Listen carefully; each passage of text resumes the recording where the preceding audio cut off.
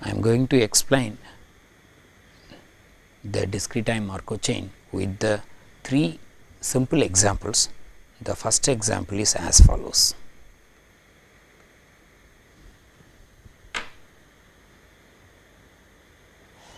A factory has 2 machines and 1 repair crew. Assume that probability of any one machine breaking down a given day is alpha. So, the alpha is the probability. Assume that if the repair crew is working on a machine, the probability that they will complete the repairs in 2 more day is beta. For simplicity, ignore the probability of a repair completion or a breakdown taking place except at the end of a day. That means, we observe the system at the end of the day, how many working machines in the system. Let xn be the number of machines in operation at the end of the nth day. Assume that the behavior of xn can be modeled as a Markov chain.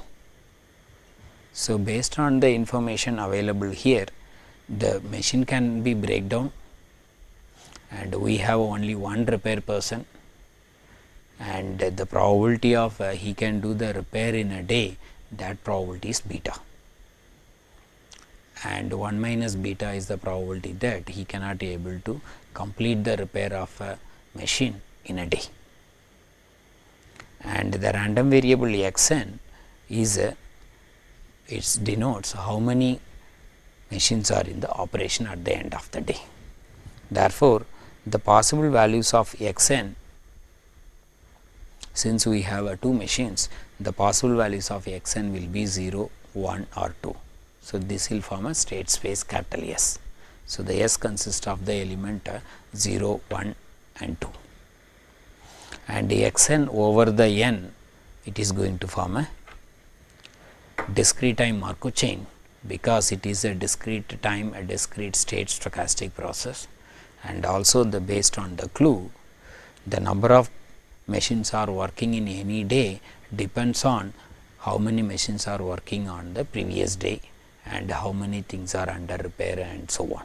So, the dynamics of the number of machines in operation depends only on the number of machines working in the previous day, not all the previous earlier days. Therefore, the memoryless property is satisfied by the stochastic process xn. Therefore, this is called a discrete time Markov chain. Our interest is to find what is the one step transition probability matrix with the assumption that the xn is the time homogeneous also. Since it is a time homogeneous DTMC, therefore, we are trying to find out what is the one step transition probability matrix for the given time homogeneous DTMC. So, this is the one step transition probability matrix Pn, and the possible states are 0, 1 and 2, and suppose the system was in the state 0, 1 or 2 in the nth step, where the system will be in the n plus 1th step. Therefore, this is the possible values of x n plus 1, and this is the possible values of xn, and this one step transition probability matrix will give, suppose the system was in this state in the nth step, what is the probability that it will be in these states in the n plus 1th step. So, the first index will give what is the probability that 0, 0 in one step, that means in the nth step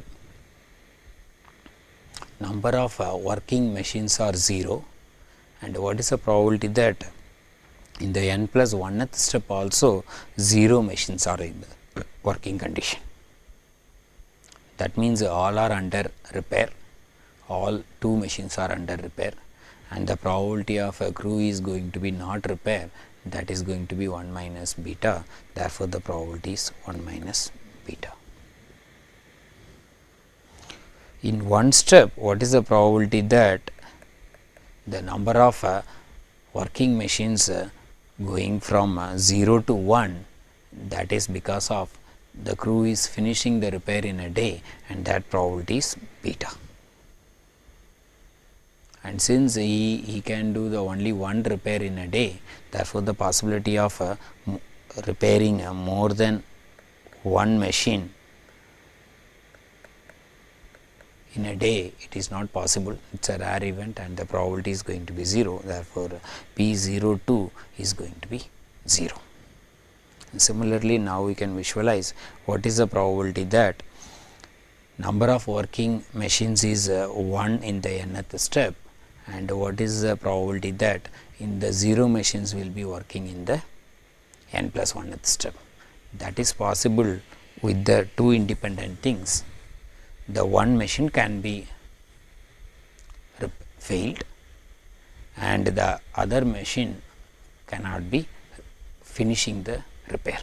Therefore, the crew is not finishing the repair, that probability is 1 minus beta multiplied by one machine is going to be repaired. Therefore, the total number of machines working will be 0 in the n plus 1th step, that is alpha times 1 minus beta.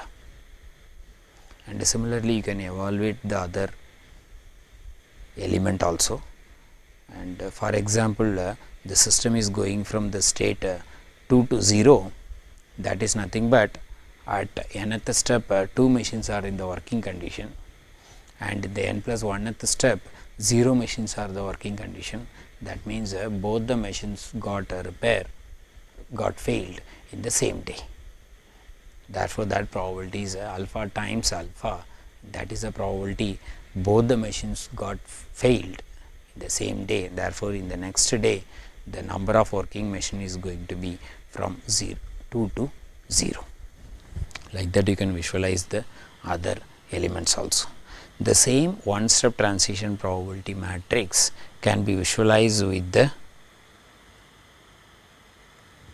state transition diagram, and the state transition diagram you have to make with this state space as the vertices or the nodes, and the weights of the directed arcs are nothing but the one step transition probability of system is moving from one state to other states. Those are going to be the weights.